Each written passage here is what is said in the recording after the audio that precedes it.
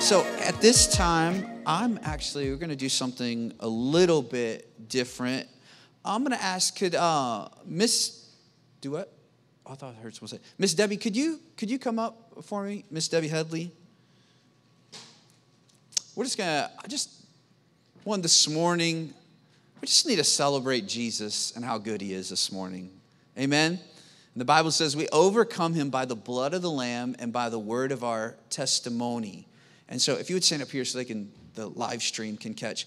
Last week we were at lunch, her and myself and her husband, and I've known them for many years, since I was just like 5 years old. Anyway, one thing I've loved about their family is we've watched and from different various states and everything like that is Debbie has worked in various fields. And one of the things that I love about Debbie is that Jesus is not Jesus is not someone who's Lord just in the building. Jesus has been Lord of her life. And I want you, if you could, there was a couple stories you shared with me, and maybe pick out, there's so many of them that you could share, but maybe your top two, just about how God uses you on your work and in your work. Tell them kind of what you do with your work, and then the couple times that you were telling me about the person that you got to share Jesus with. Sure. Good morning, everybody. My name is Deborah Headley. My husband and I were pastors in Yankton, South Dakota, and God brought us here. And I'm so excited because I love this man and his family. And when we moved here, I was in EMS, and God brought me into EMS here. And God has opened up the doors more than I ever thought that he would possibly do. And, God puts us in a place where he's always with us. Am I right? No matter what. And, yesterday I saw a cicada. And, they have the little shell that's on them, and it comes off. So it's time for us a lot of times to take that shell off and live our life like God wants us to. And while I'm on the ambulance, I see a lot of things. I see a lot of psych. I see a lot of just people that are just very, very sick. And the other day, I just transported a patient that was going home. It was her last ride. She was an elderly lady. Her family was there, and we were going to transport her to a place where she was going to live out the rest of her life. The woman is very emaciated. She's not really conscious. And God just put it on my heart to pray for her. And as she was in the back of the ambulance, and during that transport, I just started praying with her and just sharing God with her. I still believe that people here, even though when they're not awake, I still believe they know who it is. And she just got really peaceful as I was praying with her. And it blesses me to be able to go ahead and outreach and minister to those that are in need. God put us on this planet for a reason, to live rightly before him. Sometimes we get so involved in our lives that we forget our purpose of what we're supposed to be doing. I had a psych patient. This is my favorite story. This lady we picked up at the hospital, and she was going through a lot of mental issues. So during the transport, she just out in the open. I try not to minister the gospel unless God opens the door for me, because I don't want to step on anybody's toes. Well, God always opens the door for me. So during this transport, this lady, she goes, I had an experience. And I go, really? She says, yeah. She says, I was just in a room and I felt the presence of God. I go, really? She says, yeah. She says, I just wish I could have that every day. I said, well, you know what? Guess what God can do? She says, what are you talking about? I said, you can have that every day.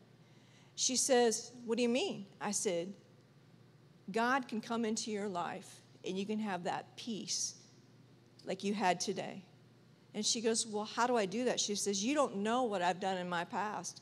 And I said, you're right. I don't know what you've done in your past, but I do know what God does. He knows, and that he loves you.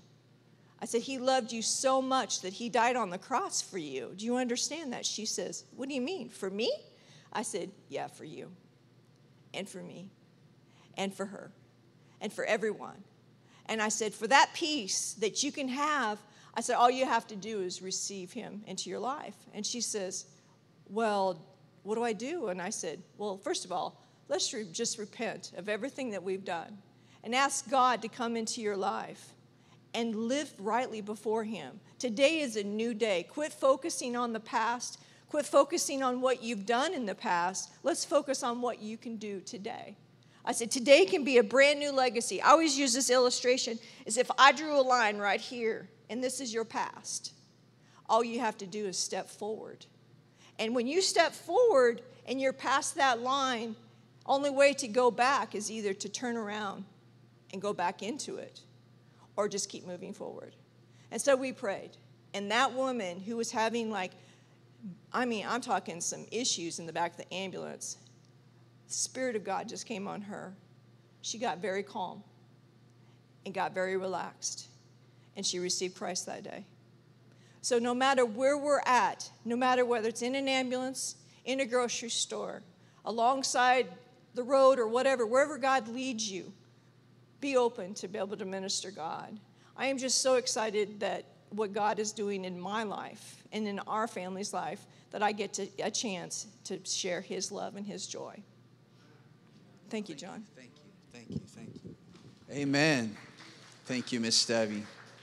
It's wild because it's almost on, I don't know if it's almost, for a while it was weekly. She would just come in with this joy, and she works overtime and in that ambulance lifting up people. She was telling me this morning she does training, so she's always training new people, so she never has a consistent partner that knows all the ins and the outs. So the stress, the overwhelmingness, but when she puts her life in God's purpose, it brings peace, brings a resurrection story to so many people's lives.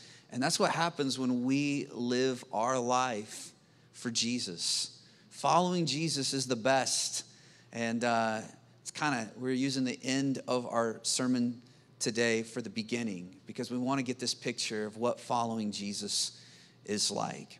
If you have your Bibles, would you open them up with me? We're going to be diving into a new series, but we're going to be looking at Luke. It'll be up on the screen for those that might not have something or just want to follow along. But we're going to be starting a series called Follow Me. Follow Me. Jesus' words to Peter, James, and John of follow me. And so to get a context of what we're going to be talking about, we're going to be reading Luke 5:1 through 11. And we're going to be taking a look at this beginning when Peter, James, and John were first called to follow Jesus. Let's read. It says, on one occasion, while the crowd was pressing in on him to hear the word of God, he was standing by the lake Gennesaret, and he saw two boats by the lake, but the fishermen had gone out of them and were washing their nets. Getting into one of the boats, which was Simon's, he asked him to put out a little from the land, and he sat down and he taught the people from the boat. And when he had finished speaking, he said to Simon, put out into the deep and let down your nets for a catch. And Simon answered, Master, we toiled all night and took nothing, but at your word, I will let down the nets. And when they had done this, they enclosed a large number of fish, and their nets were breaking. They signaled to their partners in the other boat to come and help them. And they came and filled both boats so that they began to sink. But when Simon Peter saw it, he fell down at Jesus' knees, saying, depart from me, for I am a sinful man, O Lord. For he and all who were with him were astonished at the catch of fish that they had taken. And so also were James and John, sons of Zebedee, who were partners with Simon. And Jesus said to Simon, do not be afraid. From now on, you will be catching men. And when they had brought their boats to land, they left everything and followed him, followed Jesus. Let's pray. Father, we thank you for the word this morning.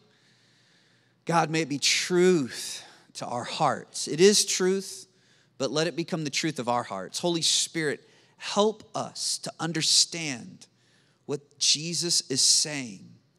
Holy Spirit, help us to see who Jesus is calling us to be. And we thank you for it in Jesus' name. Amen and amen. Follow me. Peter, James, and John are in the boat.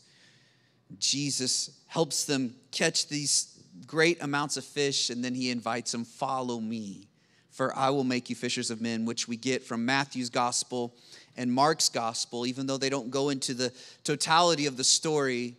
Mark's gospel and Matthew's quotes Jesus. He didn't just say from now on. He says, follow me and I will make you fishers of men. Fishers of men.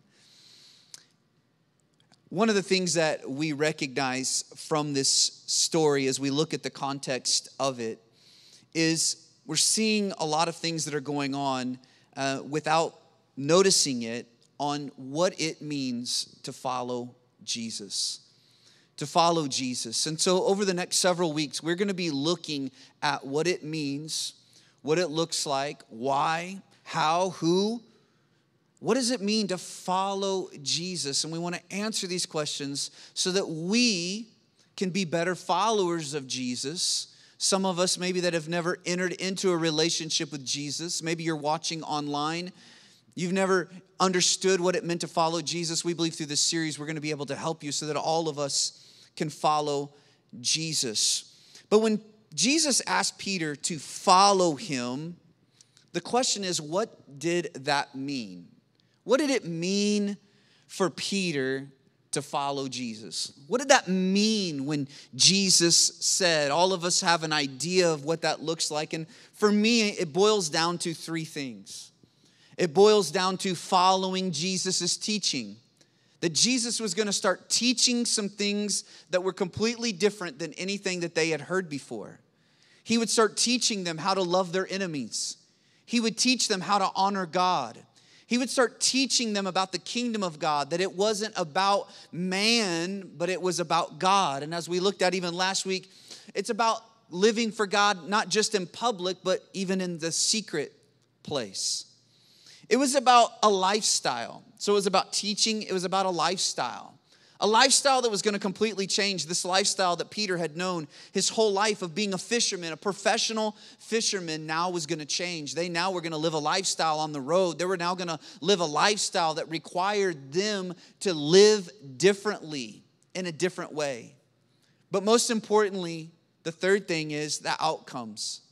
Following Jesus meant that I am going to be about a different outcome than I've been about before.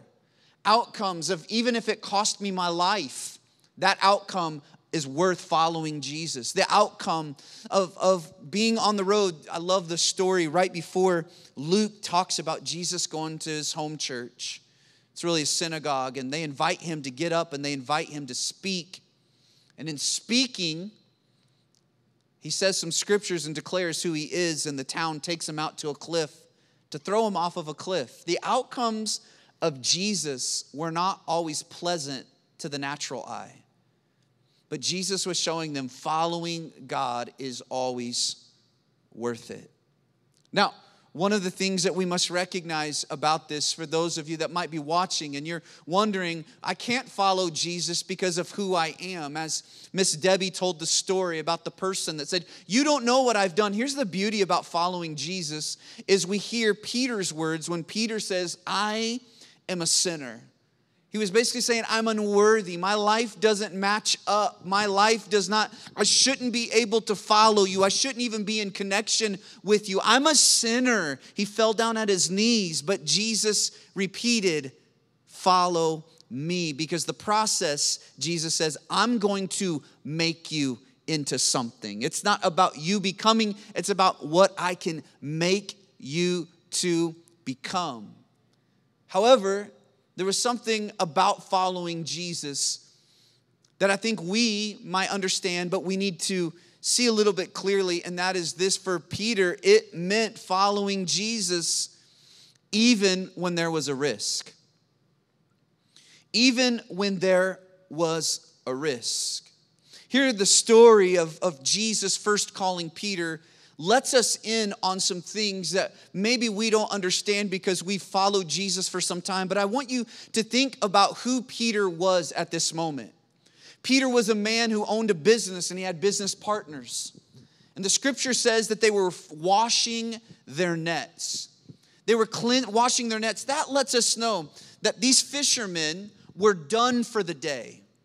They were washing their nets of all the debris, because if the net has a rock in it and it gets friction, it could tear the net. And if the net is torn, it can't catch fish, and their money is made by the fish they catch. So the net is something that is needed.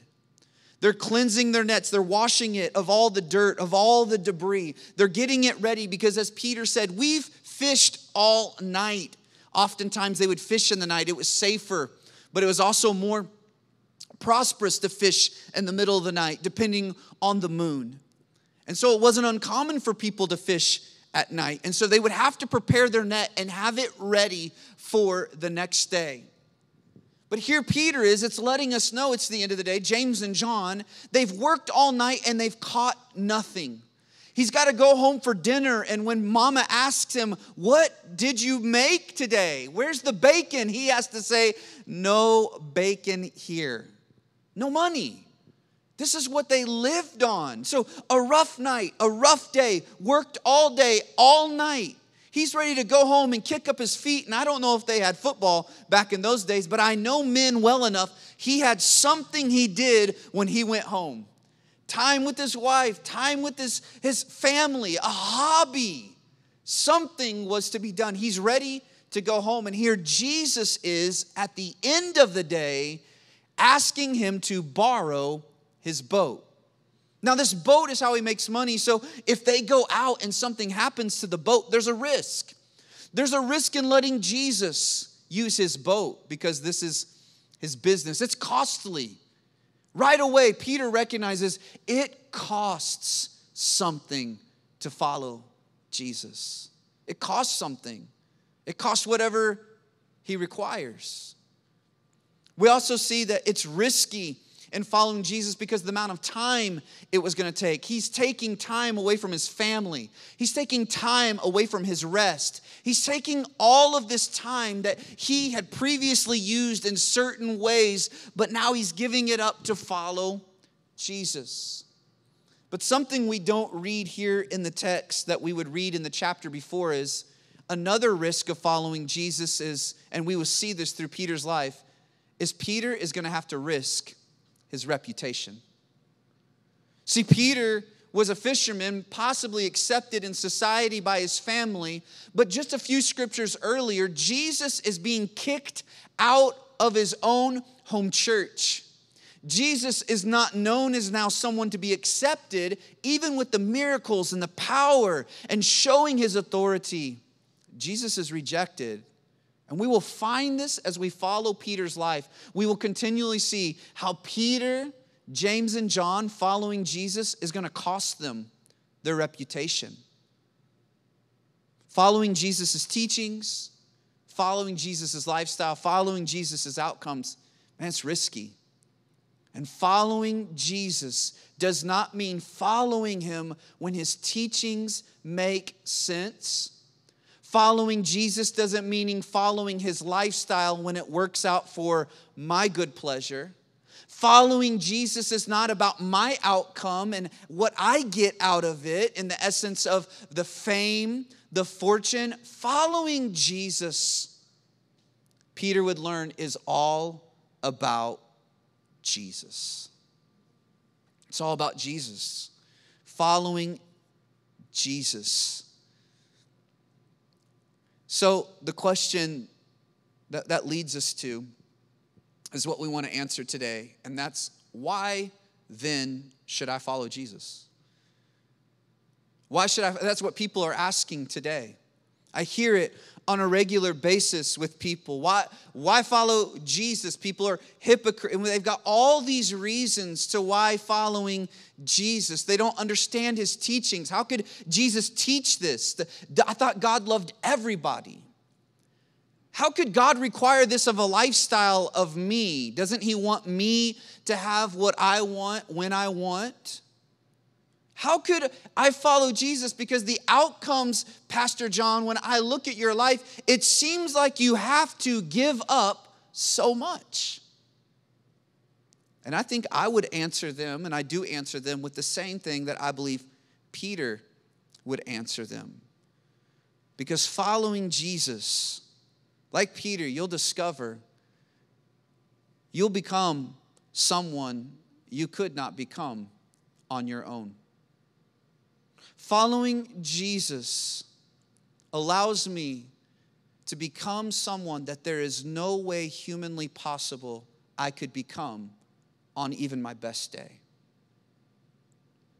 Following Jesus is worth the risk. Following Jesus is worth the time. Following Jesus is worth the outcomes. Following Jesus is worth the loss of reputation. Following Jesus is worth it. Why is it worth it? Because of who I become. Not what I become, but who I become from following Jesus. Peter sees this ultimately right away in Luke 5, 4 through 6. And when he had finished speaking, Jesus said to Simon, "Put out into the deep and let down your nets for a catch." And Simon answered, I don't know if you know this, but I'm a professional. I've fished these waters my whole life. My grandfather fought a man for us to fish in this place. This is what we do with our life. Jesus, I know you're Lord, but I kind of know what's best for me. Jesus, I know that your ways say to do this, but I've done this enough to know what's best for me and myself. I wonder if some of us have said the same things when Jesus asked us to do something that went against the grain. But Peter recognized, Master, we toiled all night and took nothing, but at your word, and you've got authority. You've got authority over the demons that were with that man. You got authority. You healed my mother-in-law. You've got authority. So what I'm going to do, Jesus, I'm going to trust you at your word. And when they had done this, they enclosed a large number of fish, and their nets were breaking. Peter recognized right away, following Jesus, it may be crazy. It may cost me something. I may not always understand it, but it is worth the risk. It's worth the risk. Let's look at something else that we understand about Peter. There's just kind of three things that I look when I look at Peter's life, and I look at who he ended up becoming after following Jesus. We can see this at the end of his life. We see it on the day of Pentecost when he stood up in front of people that he should have been embarrassed because he denied Jesus 3 times. We see this courage arise in Peter to stand up on the day of Pentecost and give a message to doubters and haters and see 3,000 people come to know Jesus. We see courage in Peter as he traveled throughout the known kingdom of Israel and brought Jesus to the known and to the unknown. We see this courage. We see courage even in his death, as history records that Jesus was dying, or Peter was to be crucified on a cross, and he said, "Stop, I am unworthy to die as my Savior." And so what did they do? They crucified Peter upside down and burned him. We see this courage that Peter was able to have that he couldn't have on his own. But we also see a humility. His last letter to the church. His last letter to the church. This is what 2 Peter 1:14 through 15 says, the end of Peter's life. "Since I know that the putting off of my body will soon be," I'm going to die soon, "as our Lord Jesus Christ made clear to me, and I will make every effort so that after my departure, you may be able at any time to recall these things." This is what Peter was talking about. He's making this ultimate statement saying, I'm going to die soon, but here is what I've learned. Here is what I've come to know about following Jesus that I want to make sure you never forget. And we see in 2 Peter 1:5 through 8. It says, "This is for this reason," this is Peter speaking, "make every effort to supplement your faith with virtue." The word virtue could also mean excellence. And excellence or virtue with knowledge. And knowledge with self-control. And self-control with steadfastness or faithfulness. And steadfastness with what? Godliness. See, I want to leave this up for a second. This is what Peter at the end of his life recognized was the most important thing to help people understand. I want to make sure after my departure, you do not forget this. And he even goes on to say, so for the rest of my days, the idea is, so what I will always do is I will always put you in remembrance of becoming these things. Because following Jesus, this is what your life will become. I was reminded of a story as I looked at these of a friend in college.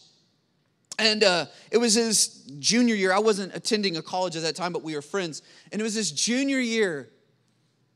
And he had given up dating because it just felt like that he didn't want to get in the dating cycle. He wanted to wait till he was ready to be married. And so it was his junior year. I think it was the summer of his junior year. And he was at home thinking about, I think this is the season that I want to enter into the dating realm. Like I feel like, but I don't want to just date anybody. I want to be serious because I ultimately feel like I want to get married. I want to find a wife. And so as he went home and he was at home and with his parents before coming back his senior year, he wrote down the top 10 things he wanted in a woman. He got detailed, super detailed.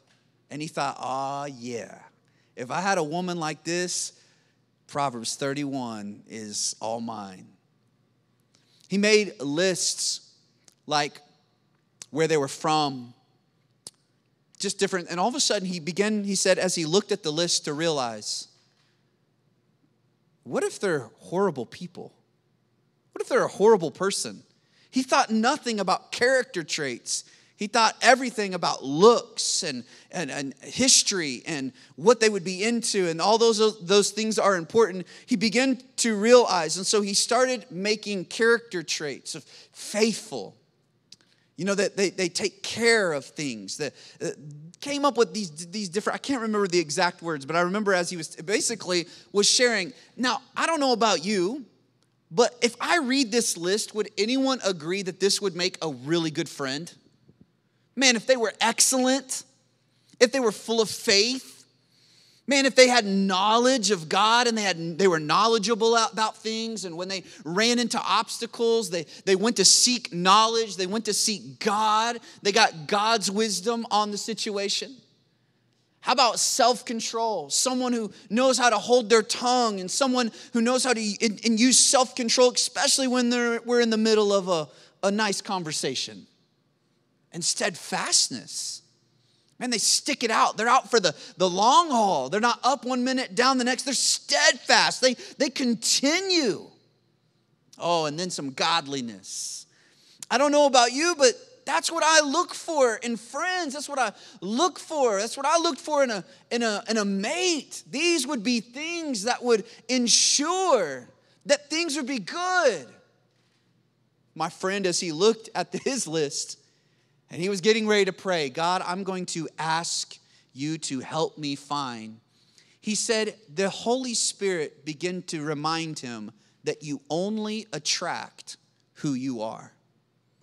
And as he looked into the list, he realized out of the 10 things he wrote down, he thought he was really good at about 3 to 4 of them. His list changed real quick. And he began to realize, I'm not going to lower my standards. I'm going to have to upgrade my personal discipline to become the person I'm requiring someone else to become. Why? Because when we look at these traits, the fruits of the Spirit, the fruit of following Jesus, I don't know about you, but following Jesus, Peter recognized who I become is worth the risk. Following Jesus is worth it. Because of who I become, there's no way I could become this on my own. As we talked about Peter's death, he was able to take on death just like Jesus. Why? Because of who he become. When I think about Peter being crucified at the end of his life upside down, I think about the same Peter that asked Jesus if he should pull his sword. I think about the same Peter that denied Christ 3 times. I think about the same Peter that fell asleep on Jesus 3 times in the garden. I think about who Peter was. And then I read this and I think about who Peter became. Following Jesus is worth it because of who we become. How many of you would say that you've been following Jesus, how many of you can say that I've become something that there is no way, if you would have asked me before following Jesus what I thought my life could amount to, how many of you would say, I've become something there's no way I could have become just on my own? Anybody testify and just say, man, Jesus has helped me become someone I never could have thought or imagined I could have become. Following Jesus. Now, so we see the beginning of Peter's life, a fisherman feeling unworthy. And we see Peter at the end of his life trying to talk about the characteristics of God. He's found a place as a leader in the church. What was the process? How did he do this? How do I become someone what does Jesus use? Do I just show up to church? Do I just read my Bible? What do I do? I always look at this. This is what was interesting to me when I kept looking at the life of Peter and I kept looking what Peter did. This is what I find in Peter's life. I find that Jesus' teachings and Jesus' lifestyle and Jesus' outcomes, that Peter never was asked to do it alone. Let's look at Luke 5:11. Luke 5:11, when Jesus asked him to follow them, he says, and when they had brought their boats to land, they left everything. Peter never followed Jesus alone. Peter never was asked to follow Jesus alone. Peter never was required to try to do it all by himself. At the end of his earthly ministry, Jesus is getting ready to go to the cross, and Jesus is having an end of the year meeting, if you would. He's basically getting ready to say, I'm getting ready to go, and some things are going to happen. And in telling them what's going to happen, in Luke 22:31 through 34, Jesus tells Peter in front of everybody what Peter will do. Listen to what he says. Simon, Simon, this is Jesus speaking. Behold, Satan demanded to have you, that he might sift you like wheat. But I have prayed for you that your faith may not what? Fail. I've prayed that you won't fail. Jesus prayed that. How many of you know Peter still denied Jesus 3 times? So is failure missing the mark? No, he goes on to explain, and when you have turned again, strengthen your brothers. Following Jesus does not ensure that we're going to make it all the time. Following Jesus is not about being perfect, it's about being purified. Following Jesus is not about getting to this life where you can look at your life and I got it together. Nobody else does, but I do because I follow Jesus. You will mistaken what following Jesus is all about. Following Jesus is not about being perfect. It's about being purified. It's about getting close to Jesus and letting Jesus, his character, his traits, become your character, your traits. But listen to what he says. Turn again to what?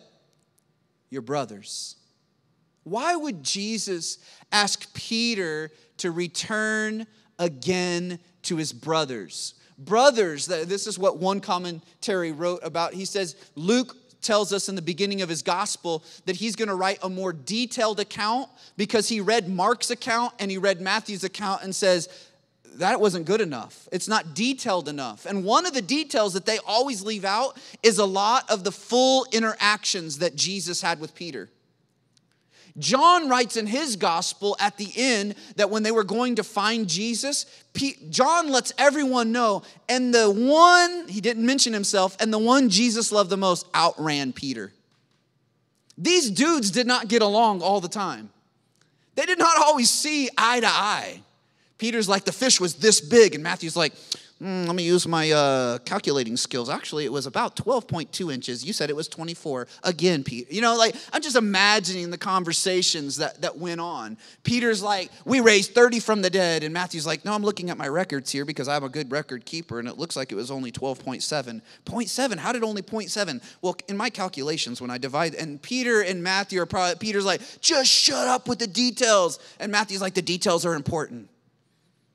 Luke, a physician, working with patients and listening to everything that went on, dissecting the problem to find out, to give the right medication or to give the right outcome, would have understood, I got to dissect this. And I believe that's what he's doing with Peter here in Luke 5 to let us understand that Peter, no matter when it was, and we read it in Acts, you will never find Peter doing ministry alone.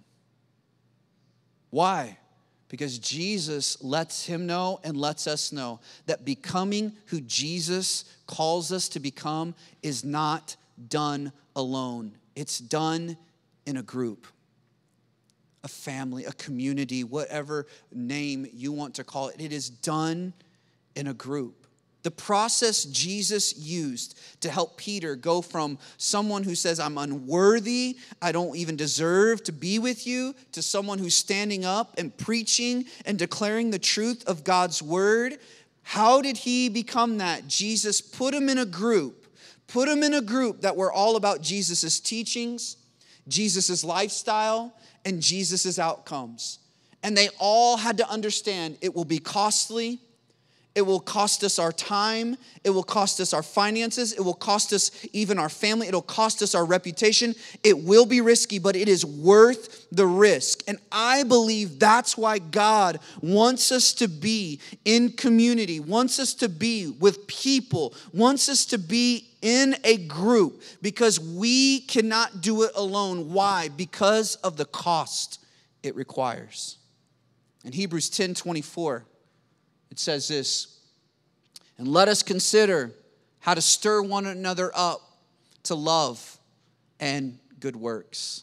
Let us consider how to stir up one another.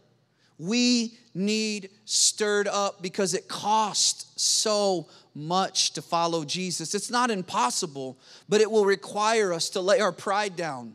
It will require us to lay things in our culture down.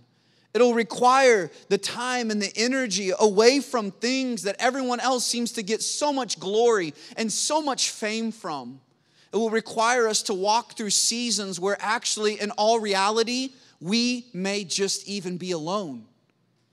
That's why it's important to have a group of people. And when I say group, it doesn't always mean just a local church. I'm talking about at your workplace. Imagine going to work and you're just not sure if you got the energy to follow Jesus.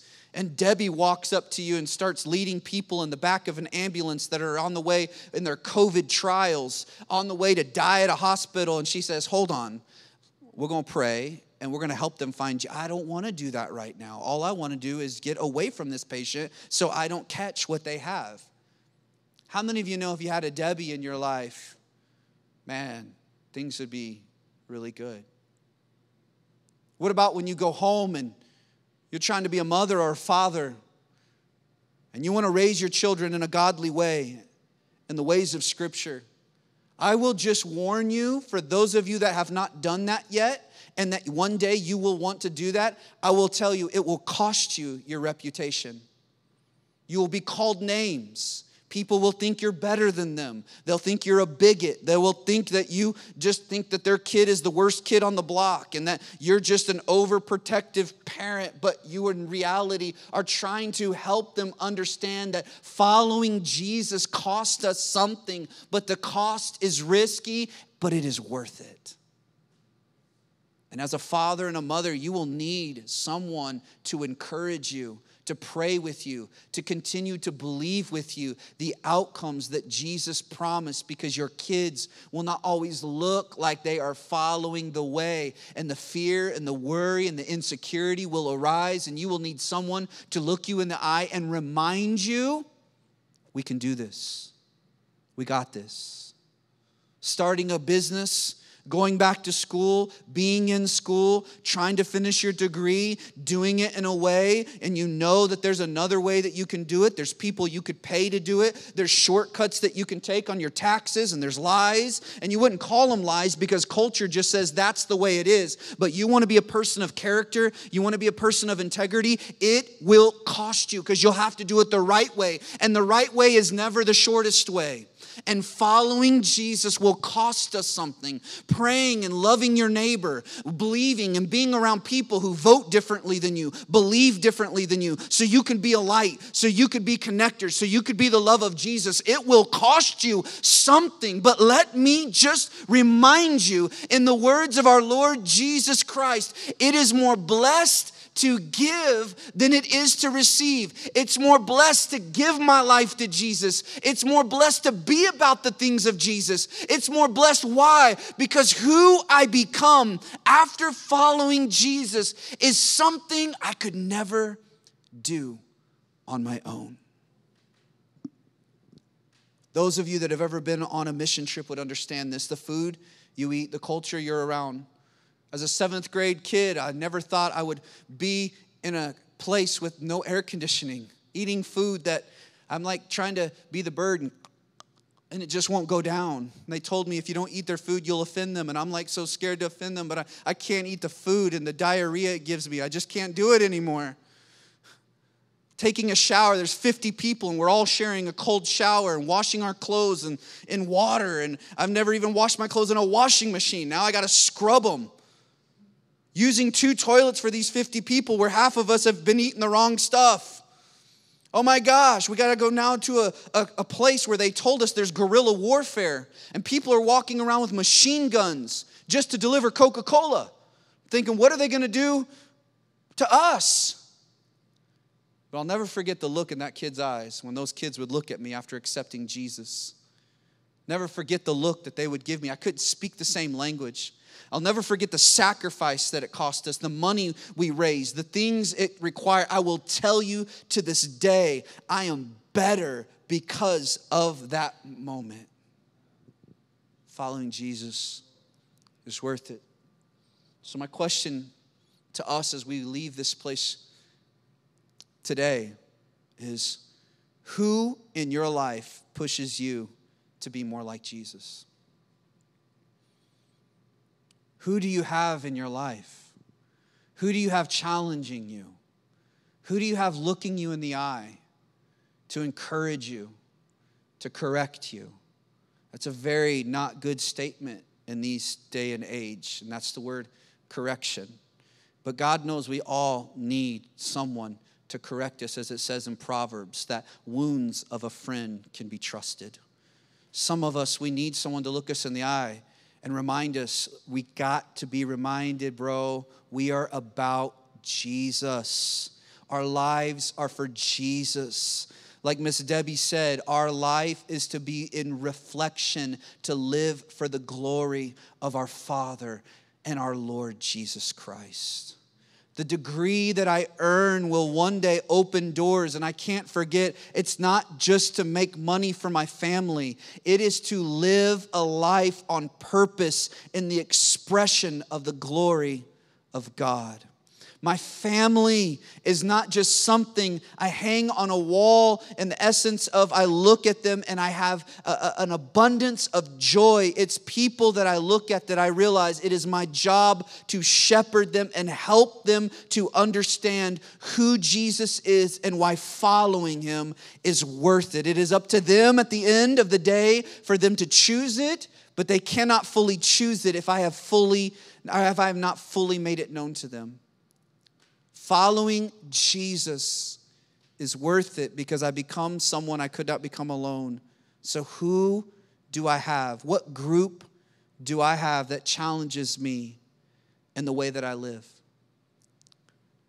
Who do I look at my job and they exemplify love, joy, and Jesus? Who do I have that I can look at? And here's my last question when it comes to who's in your life. Why do I push them away?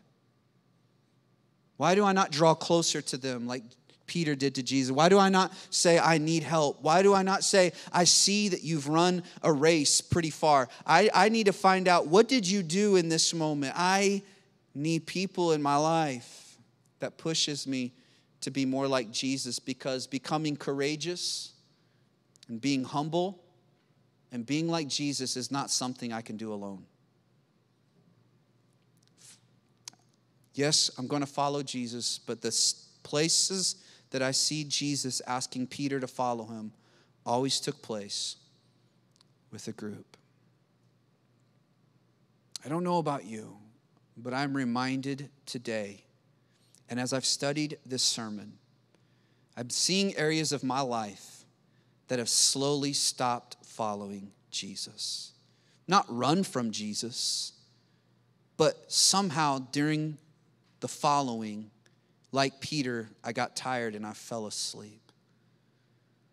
Like Peter, insecurities, people's opinions, people's personalities, my past, different things have caused me to want to deny the reality of who Jesus is in my life. Now, you can judge me or you can join me.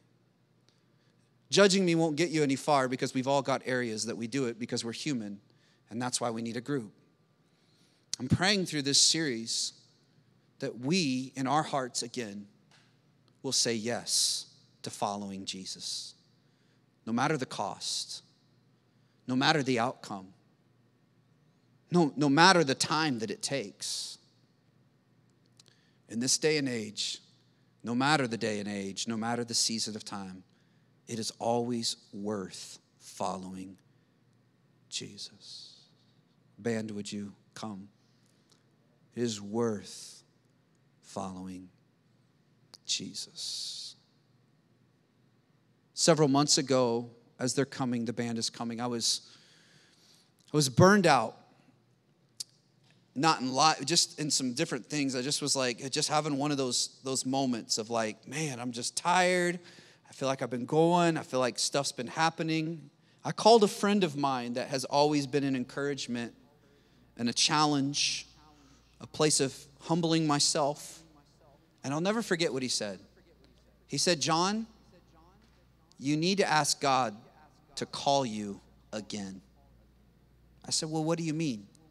He said, Peter, after he fell, Jesus came to him and called him 3 times. Do you love me? Feed my sheep. Do you love me? Feed my sheep. Do you love me? Feed my sheep. 3 different types of love, because he was covering all the different areas of Peter's heart that had failed him. I think it would do us a really, really good thing this morning to answer the call of Jesus fresh and anew, to say, I will follow you. I will follow you. Lord, I know the fire's been turned up in society. I know maybe people are saying it's harder than ever. So I'm just going to turn my yes up a little higher. I'm going to turn my discipline up a little further. I'm going to get more people in my corner because following you is worth it. And I'm praying this morning, if you would bow your head with me, close your eyes, whether you're watching online, wherever you're sitting, if you would just ask yourself this question. The first question is, have you ever known that Jesus was asking you to follow him?